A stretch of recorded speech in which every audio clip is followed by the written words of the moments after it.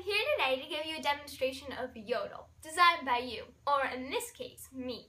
Today, I'm working on a tote bag, and we're going to start by taking the freestyle foam and peeling off the backing. And as you can see, there are many shapes to choose from. I'm going to go with the bite today. And put the sticky side down on the sticky side, and put it right under the magic fabric. You're going to push down so it locks in, and rub your fingers around the edges. And then we're going to take the magic fader. As you can see, there are two sides, the rough side and the smooth side.